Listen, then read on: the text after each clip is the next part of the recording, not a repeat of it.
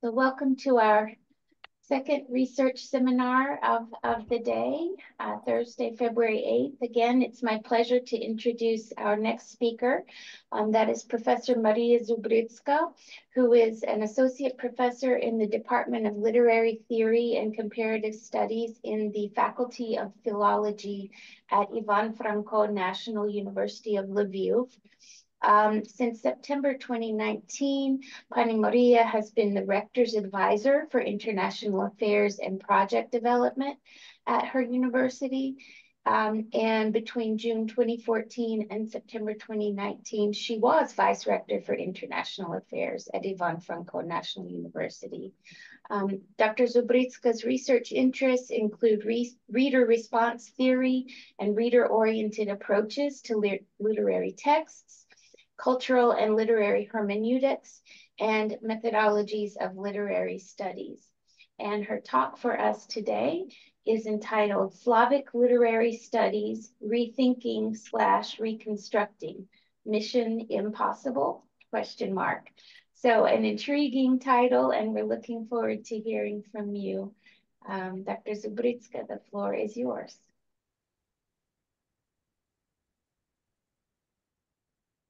We can't hear you, Pani Mariya.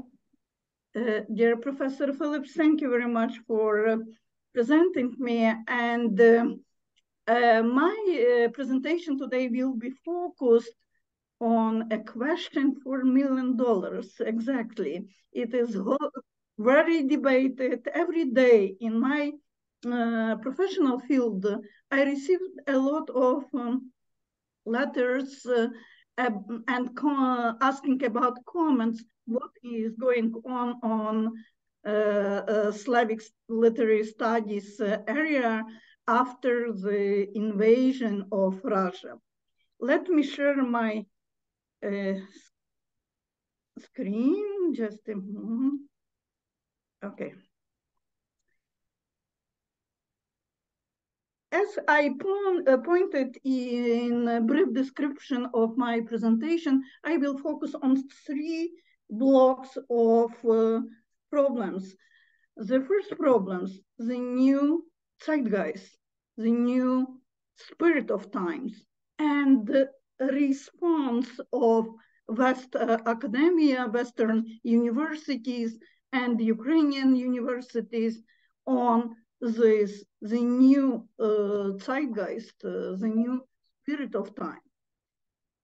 The second scope of problems is Ukrainian response and Ukrainian vision, Ukrainian discourse about the necessity to reform or to reconstruct Slavic literary studies, or to develop a new model of Ukrainian studies and somehow disseminate this model of Ukrainian studies in parallel way.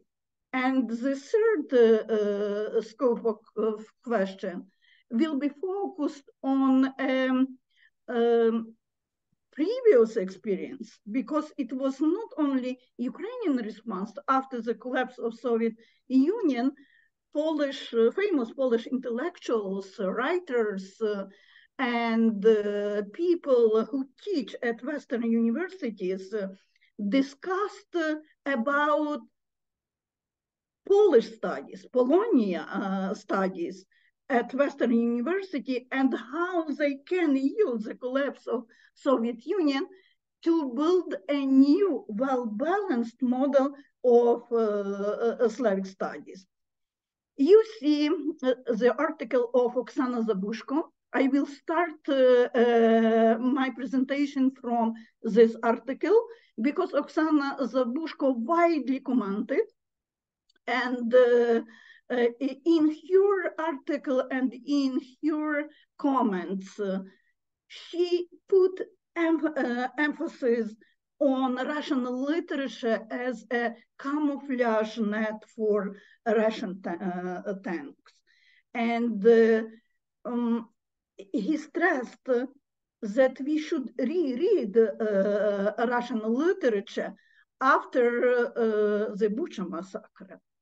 Please see, it is April 2022, 1.5 months after full-scale Russian invasion to Ukraine. And Oksana Zabushko was trying to present her vision how should Slavic literary studies after this war.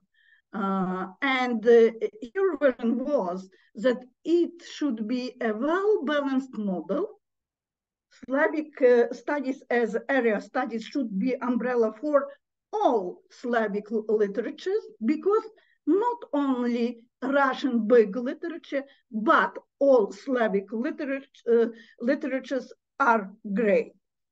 So after the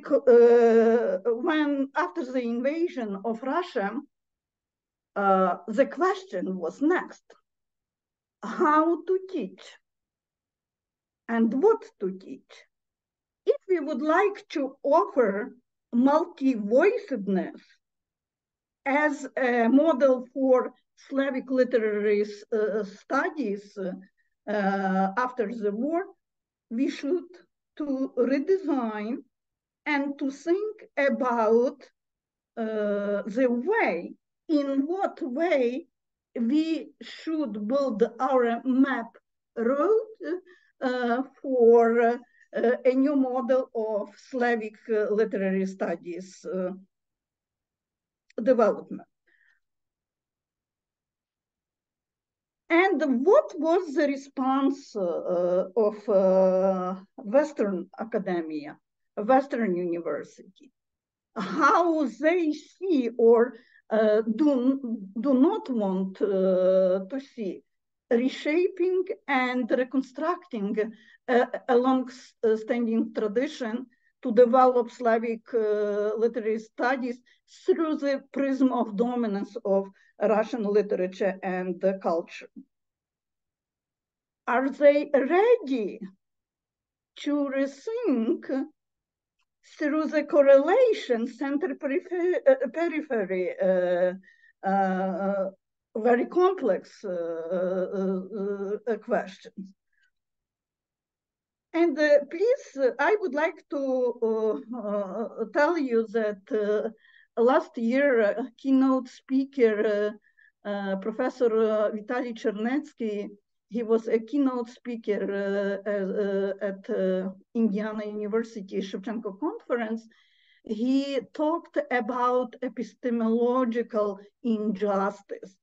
And to his mind, the process of building a well-balanced model of Slavic studies development will be long. It will take a lot of time, a lot of efforts, and there should be a good will of people who are engaged into teaching, into researching Slavic literatures, etc. And all Ukrainian intellectuals at this moment put the questions: how we can avoid in the future, after the war, to avoid all kind of scientific, cultural, linguistic imperialism under the umbrella of Slavic studies. What should be done? And the responses, before I would like to quote, you see James Crumpton, his editorial notes for Canadian Slavonic papers last year about decolonization. He wrote that it is not the first time that we are coming back to the term decolonization. The first appeared on the pages of Canadian Slavonic papers in 1968, following the Warsaw Pact invasion of Czechoslovakia. But there was no any effect on academia, Western academia. Nobody wished to change anything in Slavic studies area. I would like to put your attention on 55th annual convention of the Association of Slavic, East European and Eurasian Studies under the motto diversity and interdisciplinarity. Because in my presentation, I will focus on this kind of interdisciplinarity, how we could move in possible way of develop a well-balanced model of Slavic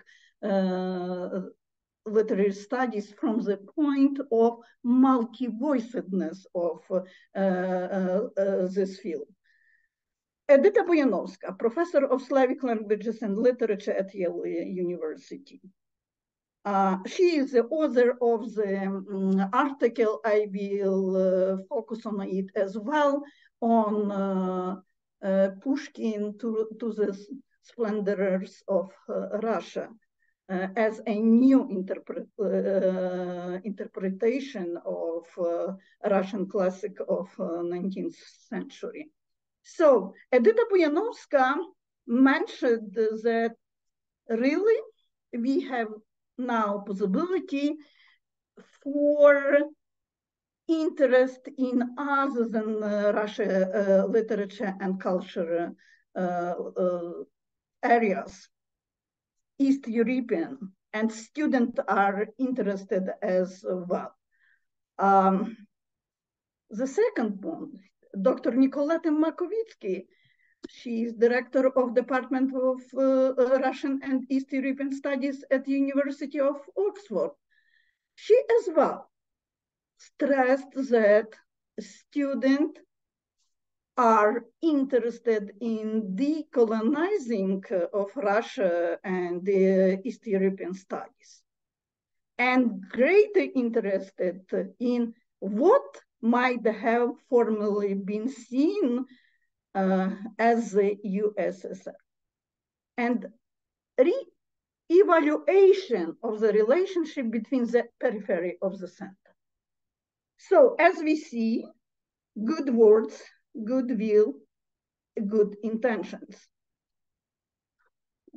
The last quotation is from Mariya Mogilner. She is a famous Russian historian, moved to United States, and she mentioned about the centering dominant literary canon. Again, it was 1.5 years ago. We will move with Timothy Snyder. Timothy Snyder, in his brilliant course of lecture on Ukraine, put emphasis why Ukraine is so important right now. And everything what is happening in Ukraine at this moment is very important for European history as well.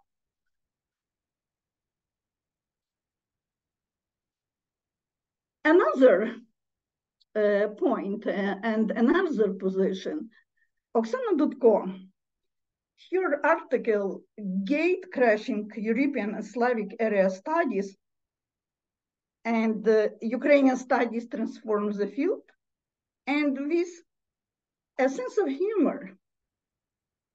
She wrote that Ukrainian studies are like an airplane passenger assigned to the seat European studies and the Russian studies, and the seat that happens to be occupied by East European studies, which have not traditionally Ukraine.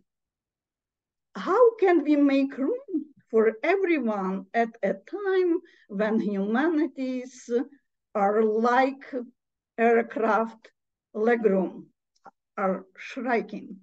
A huge question. How really we can develop Ukrainian studies at this moment? Ukrainian discourse on decolonizing Slavic literary studies started after the invasion, a full-sized invasion of Russia to Ukraine. And in Ukraine, we have a very good, effective institution, Ukrainian institution. They have a special link, just to show you, on, sorry, I don't know why. Focused on decolonization, and they selected all articles day by day, month by month in 2022 on this link written by Ukrainian and foreign researchers, professors, translators, and etc. Professor Andriy Zayernyuk, he is from Lviv. Currently, he teaches history at the University of Winnipeg, Canada. And his article, Historian as Enablers, Historiography, Imperialism, and Legitimization of Russian Aggression, he wrote with a lot of argumentation why we should to reread Russian literature, Russian classical literature, why we should to revisit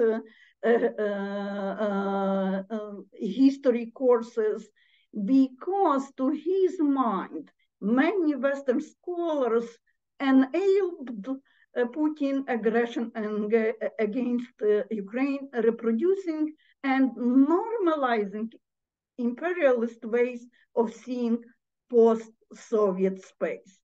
And to his mind, exactly this war is a moment of the truth that we should, if we would like to change something, we should to do this. I just very briefly show you, I will share my presentation with articles in English about decolonizing Slavic studies, Ukrainian point of view, Ukrainian response. And very, very hot discussion, because around 3 articles, from Pushkin to Putin, articles written by Volodymyr Yermolenko, brilliant Ukrainian intellectuals for foreign policy. The second, Decolonizing the Mysterious Soul of the Great Russian Novel by Lyubov Terehova. And Zeitgeist, Dostoevsky as a reason for war. You will have a possibility to read when I will share my presentation.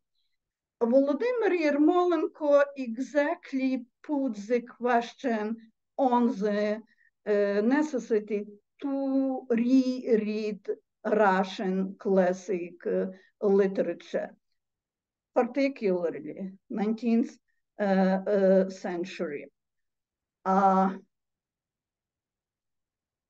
There is also articles about War and Peace by Tolstoy. And why, this is quotation, why in the eyes of Western intellectuals does Russian literature have an indulgence in moral purity and aesthetic inviolability, while imperial discourse is tolerated? This is article somehow related with Edita Boyanovska. I mentioned here quotation at the very beginning, that he is trying to change your course on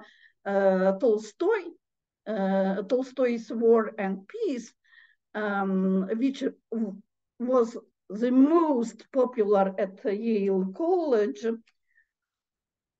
but during the year when the war started, Professor Boyanovska said that he changed direct redesign her course with emphasis on direct connection between the novel and what is in the news, using the text and to the current socio-political issues.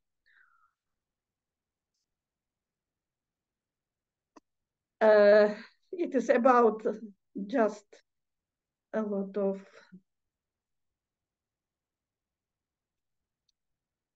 I will, since I have not too much time, just for balance, Mikhail Shishkin, a Russian Swiss writer and author of more than dozen books, reacted on this discourse of Ukrainian intellectuals about Dostoevsky, Tolstoy. Don't blame Dostoevsky. And his version is the road to the Bucha massacre leads not through Russian literature, but through the suppression. Or book bans against Fyodor Dostoevsky and Bulgakov, Vladimir Nabokov, and Joseph Brodsky, Anna Akhmatova, and Platonov. The history of Russian culture is one of desperate resistance, and etc. But it is only one not so supportive voice. I couldn't find at least other Russian intellectuals who are trying to build counter-argumentation for Ukrainian articles. We have at least 5 or 7 articles why Pushkin, Dostoevsky, and Tolstoy are carriers of imperialistic discourse.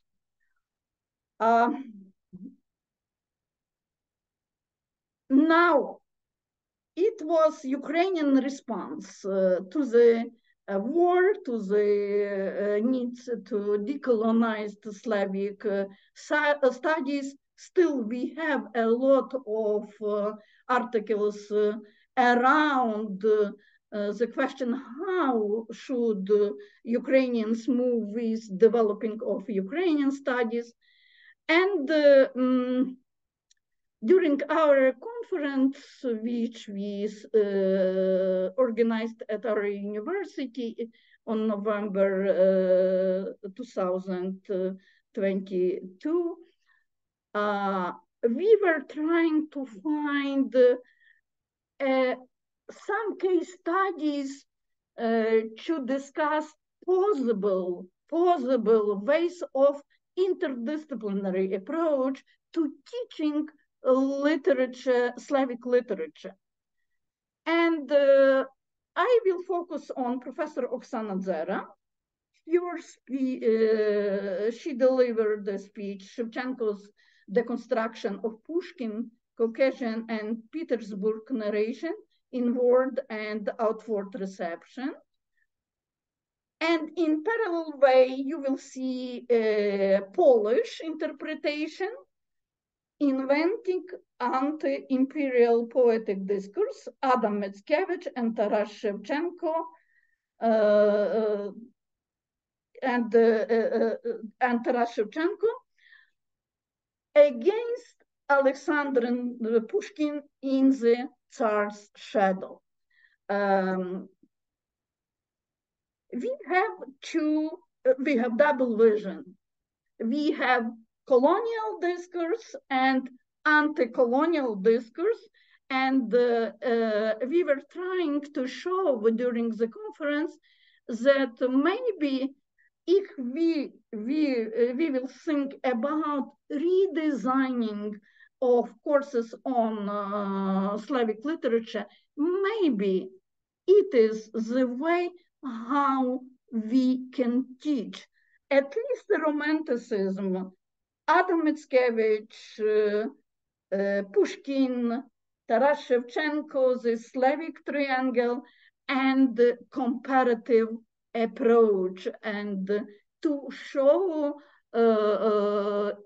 colonial and anti-colonial discourses. You see another case, how we can teach Slavic literature of 19th century. It is about Shevchenko and Pushkin, about To the Slanderers of Russia, and Edita Boyanovska, Pushkin's To the Slanderers of Russia, Miroslav Shkandry, Russia and Ukraine literature and the empire from Napoleonic to post-colonial times, and see, in November 1944, Clarence Manning, Shevchenko and Pushkin to discourse, to opposite discourse. So it is from another point of view how we can to approach to the interdisciplinary within the framework of Slavic studies. And Elif Batuman, PhD in comparative literature from Stanford University, in her beautiful article, Rereading Russian Classic in the Shadow of the Ukraine War. Exactly, Elif Batuman is doing the same what propose Ukrainian intellectuals. From Oksana Zabushko, we are Volodymyr Yermolenko, Ostap Ukrainets, etc., etc. We should to reread a Russian classic because with this beautiful literary work, we see, we hear this imperialistic voice and discourse, and we should somehow to react. And now the third part of my presentation, very briefly, Polish experience. 30 years ago, famous Polish professors, Stanisław Baranczak, he was a professor at Harvard University, Daniel Beauvoir at Paris, Bogdana Carpenter, Mariya de la Pierre, Victor Ehrlich, Czesław Miłosz, Eva Thompson. I said Eva Thompson because today in Ukraine we have a new edition of Imperial Knowledge, Ukrainian title Troubadury Imperii, with preface of Eva Thompson. She as well discussed 30 years ago how we could develop, how Polish intellectual could develop a new, well-balanced model of teaching of Slavic literature. You can find this discussion who read in Polish, you will see, but what lessons we could learn from this 30 years ago discussion. As you see, Eva Thompson, it should be remarked that there is no Russian translation of this book. There is no even Belarusian. And lessons learned from this discussion 30 years ago. Department of Slavic Studies were set up and developed a kind of Russicist after the collapse of Soviet political imperialism. And they propose their model, what should be done from the side of Polish government, Polish non-profit organization, private persons with funds, how they could help to develop Polish studies. State support of the promotion of Polish language and culture. Institutional chairs, endowed chairs. And some of these ideas currently work.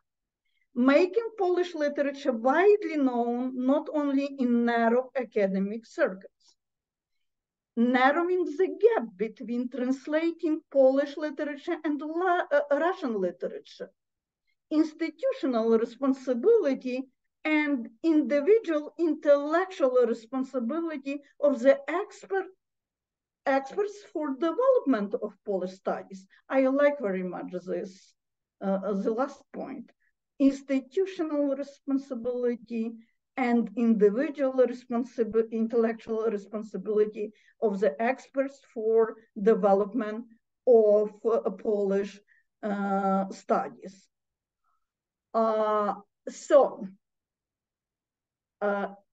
It was a big dream of Polish intellectual to change everything after the collapse of Soviet Union. But they were quite pessimistic that this process will be long-lasting. It will take a lot of time, money, and efforts if they would like to change. You currently see what have been done. Polish chair at Columbia University, USA Fundacja na Rzecz Nauki Polskiej, and the Polish Studies Endowment Committee at the University of Washington. It is not so much, but still they managed to change something.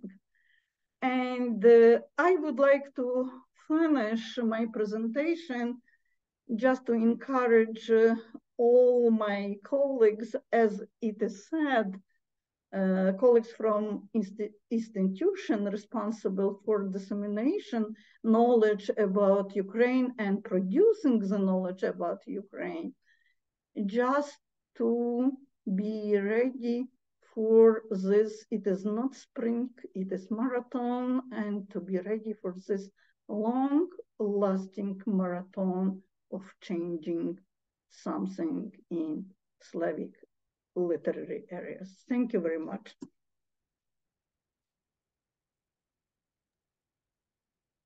Thank you, Professor Zubrytska, for this provocative, I would say, and very, very timely presentation. I see we have a question or a comment already from our colleague Yulia Kornichuk. So Yulia, please take it away. Hey, thank you so much. Thank you so much for such an interesting presentation. And my question would be a kind of question of outsiders. So I'm sorry if it would be not appropriate, but at least from my my experience, different Slavic nations were differently presented in Slavic studies. Russian studies were definitely the major, but those countries which managed to create this institutional framework, as you mentioned, Polish Institute, for example, or Czech Republic also created Czech institutes. So those countries more or less were present, at least in on this international radar. But when we talk about Slavic studies, the network is much wider. For example, you in your presentation mostly was concentrating on Russian studies, on Polish studies and Polish experience, which is really important. But as a knowledgeable reader, at least somehow in Ukraine, I can't remember, I don't know, translation of Montenegrin literature or Macedonian literature. And that's another essential part of studies.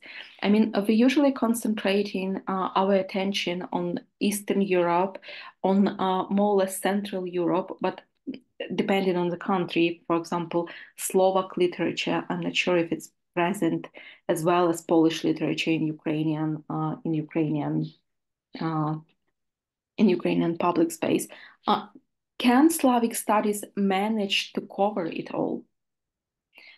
That's the question. And in your assessment, how these different elements of Slavic studies present in Ukrainian literature from your knowledge? I mean, Eastern Slavs, Western Slavs, and Southern Slavs, because I guess Balkans it's a huge gap. It's a huge huge black or white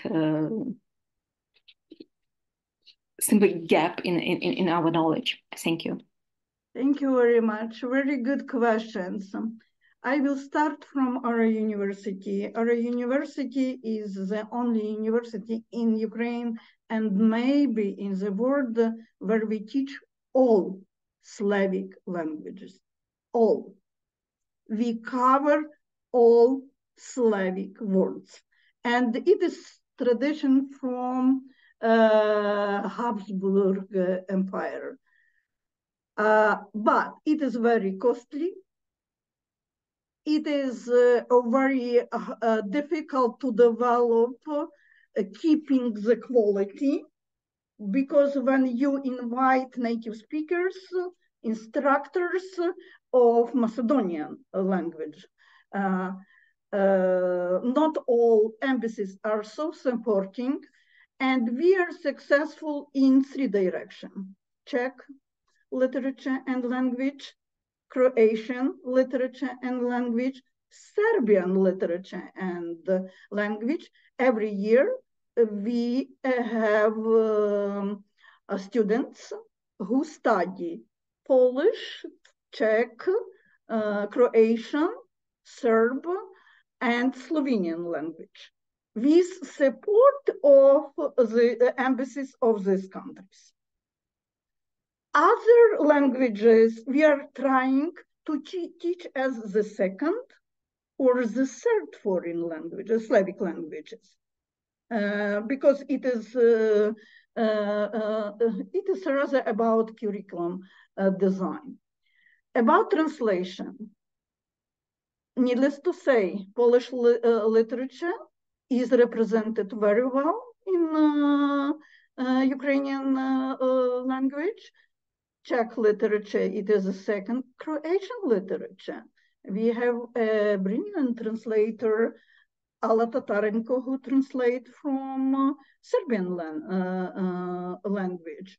But there are still some tension during the war with Serbian universities. You know that Belgrade, University of Belgrade support Putin's and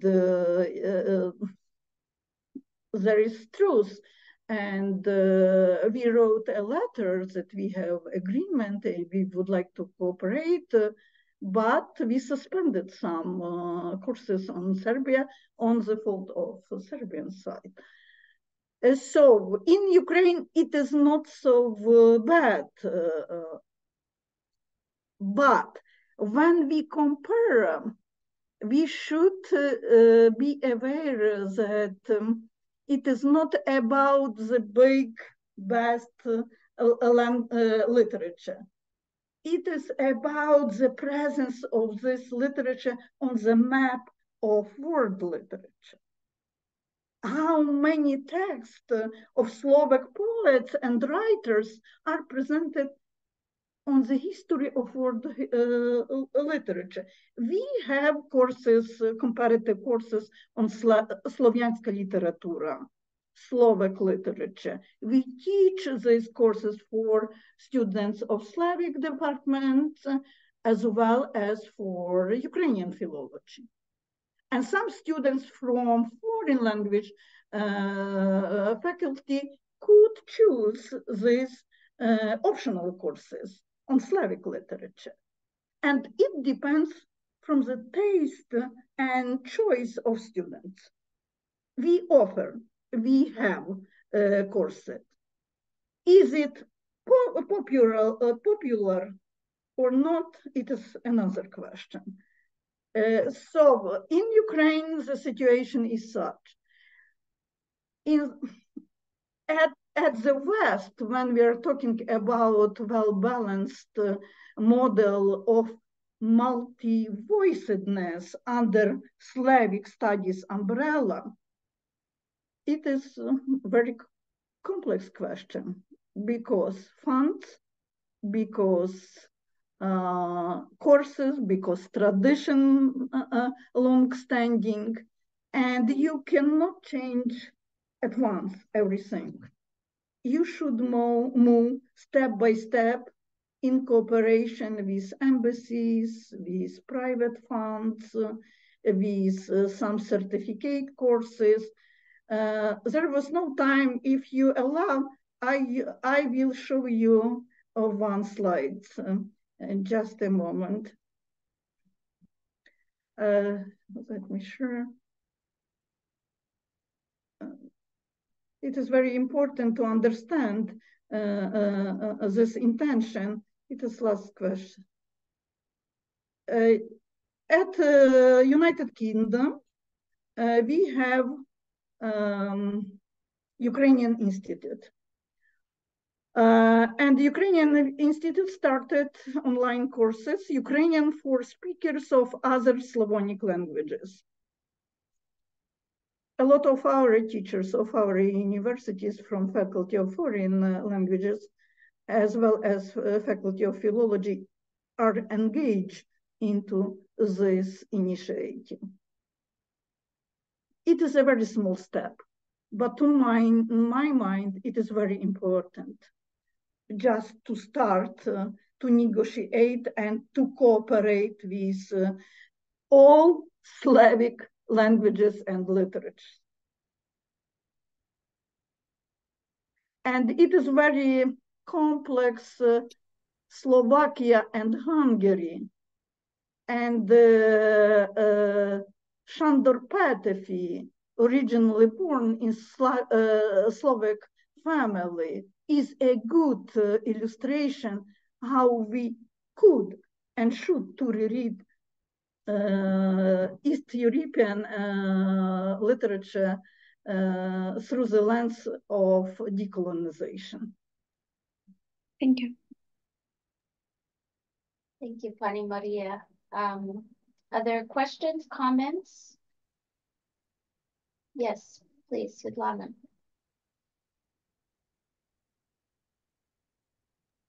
Sorry, thank you. Thank you so much, Pani Mariya, for your interesting and thought-provoking lecture. And I always enjoy your lecture, by the way. So my question for you, actually two questions, but they are all the same. It's the same $1 million question, $1 million question. So what is your definition of decolonization, and what does decolonization mean to you? Thank you. I will back to my presentation because maybe too much information, and I like very much this definition of decolonization.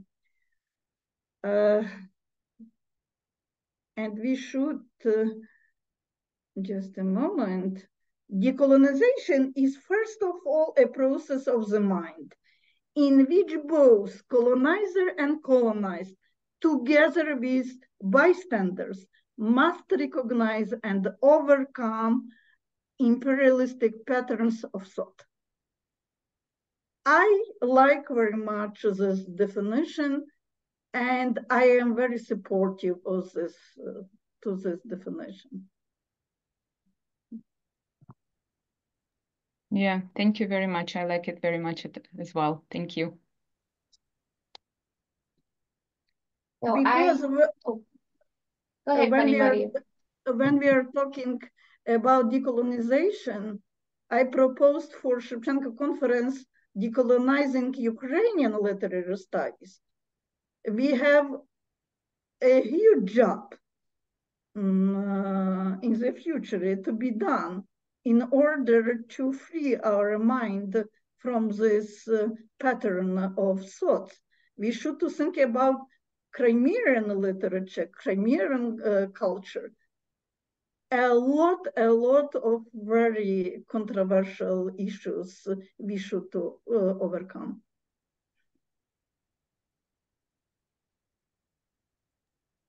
Thank you, Pani Mariya. I really enjoyed your talk as well. I find the concept of multi-voicedness especially useful. So thank you for introducing that. That's something to definitely think about and think about how to implement multi-voicedness in everything that we do, really.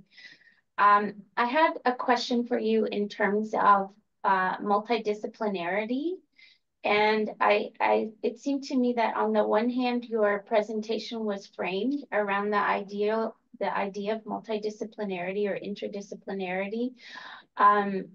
But on the other hand, most of the examples that you gave were about literature and literary studies. So I just wondered if you could work out for us a little bit in more detail how you see interdisciplinarity coming in to this picture that you've presented. First of all, we discussed a few case studies in what direction we could move during the international conference. I like very much two other case studies, not only Pushkin, Mickiewicz, and Shevchenko. I much more like feminist literature or women writing in Slavic literature in 19th century or at the end of 19th and beginning of the 20th century. Women writings in Slavic literature. It could be open for gender feminist study, etc. We also have had a good presentation of Bible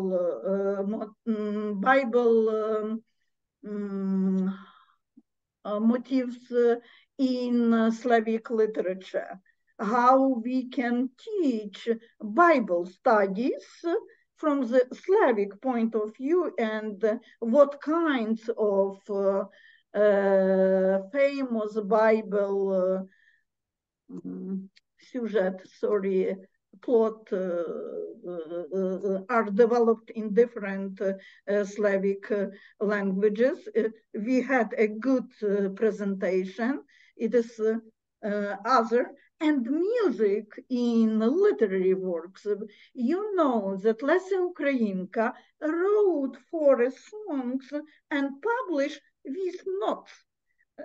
But currently we have text without music. But within the text you have melody number 1, melody number 2, melody 21. You read the text, you see the melody, you didn't see the notes. So literature and music. Olga Kobylyanska, it was also a very good presentation. fine arts and literature. How fine arts are represented in Ukrainian and Slavic Impressionism. And at the end of 19th and beginning of 20th century. So a few case studies which were presented during this conference could be useful for opening windows and doors and inviting colleagues from other faculties and announce this course for other departments and other faculties. I see. Thank you so much. That really clarifies things for me. And those are really rich examples. I'm wondering, have the proceedings from that conference been published, or will they be published? Unfortunately, as far as I know, I should clarify with Dr. Irina Odrychivskaya and Oksana Zera. They were responsible, but there is no proceedings, but it looks like there is запис audio, sorry, recording of this conference. If there is access to the recording, I kindly will send you. Wonderful. That would be wonderful. Thank you. I'll just mention, you mentioned interdisciplinarity and feminist studies, and you mentioned Oksana Zabushko, and I'm very happy to let everyone know that Oksana Zabushko has agreed to be one of our keynote speakers at the 2024 Indiana University Taras Shevchenko Ukrainian Studies Conference. So we're delighted that she'll be with us. Yeah. Yes. This is great. Other questions, comments, points for discussion for Professor Zubrytska? I guess we have a question in the chat. Oh, okay. Thank you. I didn't see it. I'm sorry. Okay. Professor Honcharenko, would you let me to read your question out? Okay. Oh. I can read it out. Okay, so Professor Honcharenko says, thank you so much. I have the question about the new project of the Global History of Ukraine, launched by Snyder, Plochy, Zubrytska, and other well-known cultural figures, including researchers and journalists, some of whom do not know Ukrainian. What do you think? Could this be an example of a decolonizing project with a correct interpretation of Ukrainian sources, including literature? Thank you very much. You know that we have a very hot debates in Ukraine regarding to what extent these people from around the world can propose a new version of Ukrainian literature. But there is another as well initiative. British Council published handbook for a Ukrainian museum, how to organize and present the history of Ukraine at Ukrainian Museum. This handbook, it was announced months ago that this handbook will be presented on March or on April.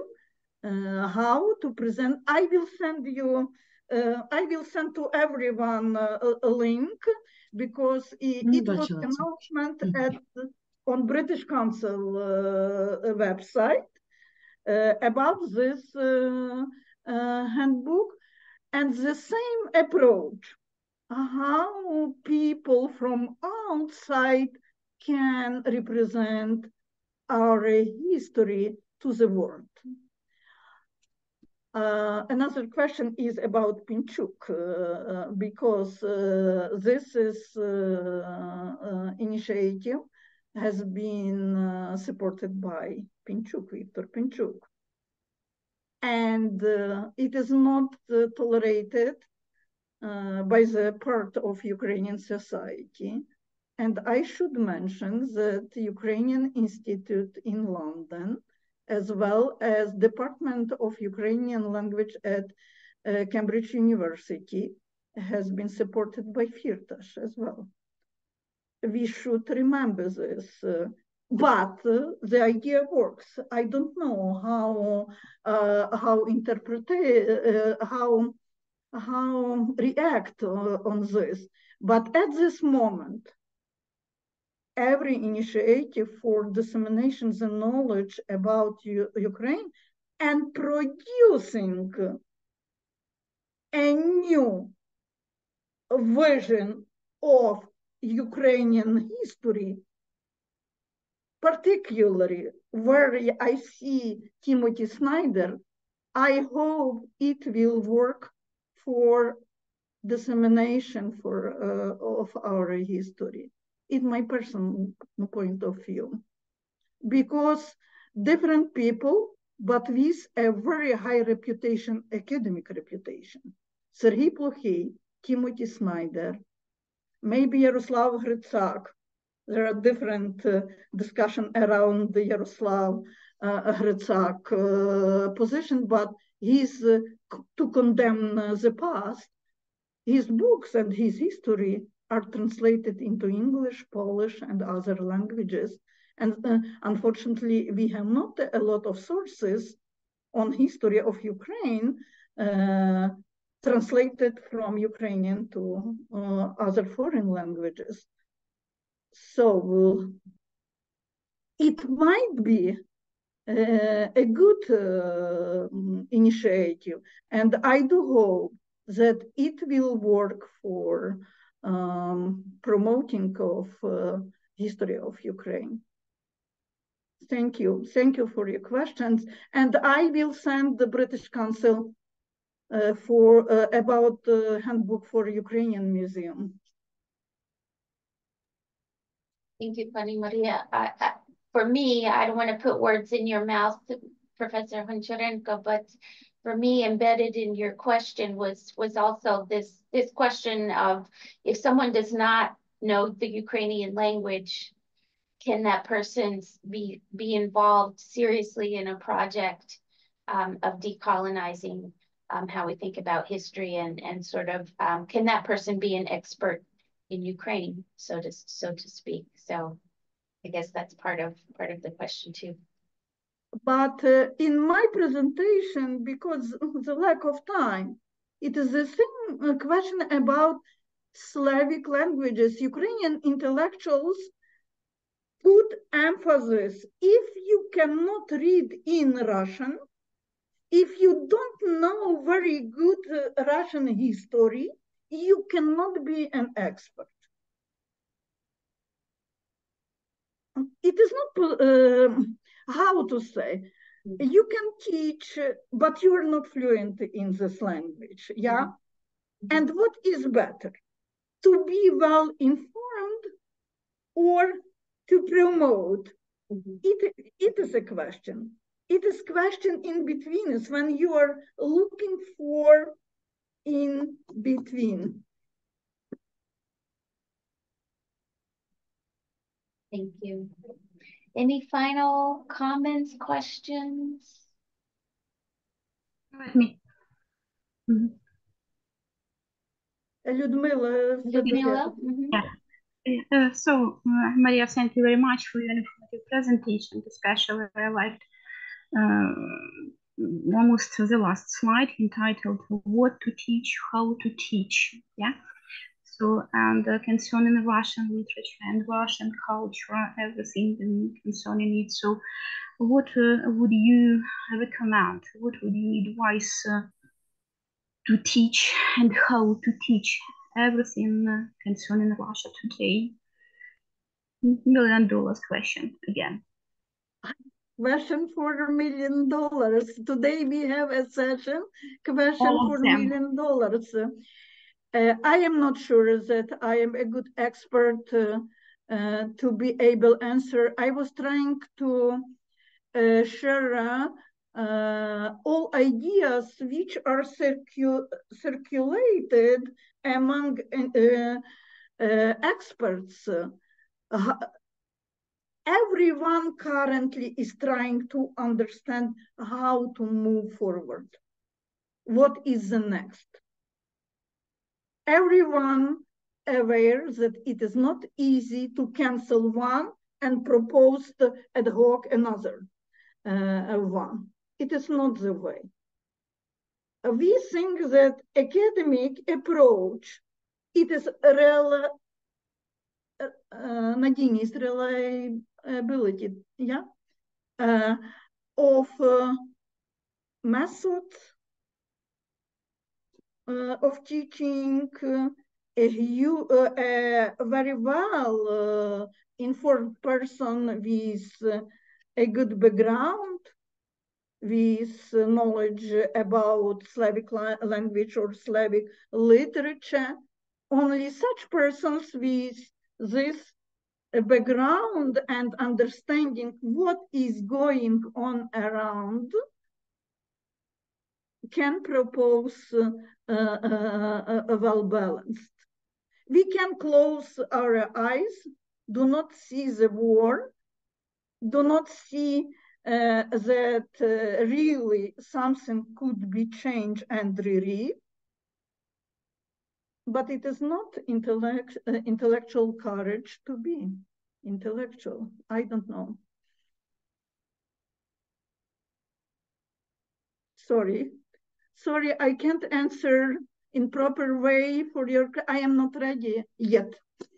Thank you. Thank you so much, Dr. Zubrytska, again, for a wonderful presentation, very thought-provoking, lots of great questions emerged, something that all of us will continue to think about, I know, and do our part to promote Ukrainian culture, history, language, society, everything in the best way possible, and using multidisciplinary approaches, which is the focus of our program this year. So thanks, everyone. Our time together is coming to an end, unfortunately, but we